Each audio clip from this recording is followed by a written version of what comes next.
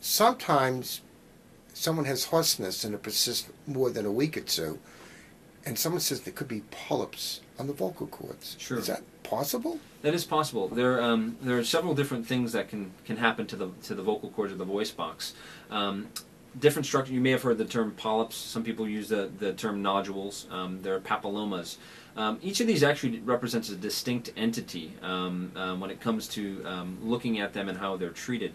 Nodules, or vocal cord nodules, oftentimes occur in children and can be in people who have extended voice use.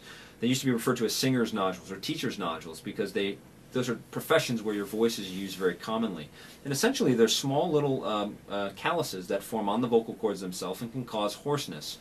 These oftentimes do not need surgical management and up front are treated with voice therapy via a speech pathologist. They can be removed surgically if they persist despite voice therapy.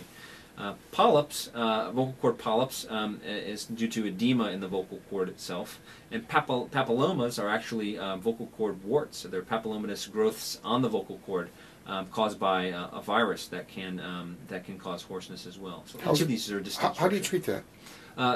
The papillomatosis.